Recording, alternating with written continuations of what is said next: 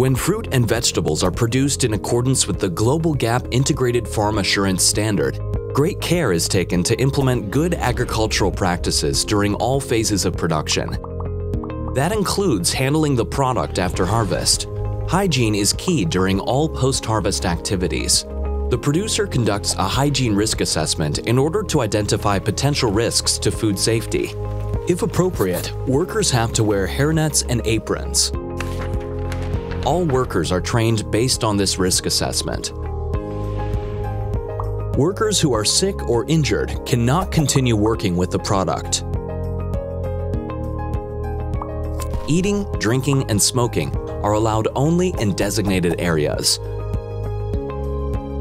In order to avoid contamination, jewelry and other items are not allowed during post-harvest handling. All workers have access to toilets and hand-washing facilities, including soap and disposable towels. Reuse of towels is not allowed.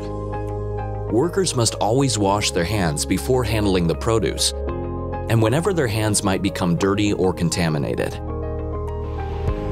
All vehicles used for on-farm transport of harvested produce and any equipment used for loading are cleaned and kept in good condition. Any pest populations in the packing and storing areas are identified and corrected. When these requirements are fulfilled, consumers can have peace of mind that the producer is following suitable practices in order to supply safe food.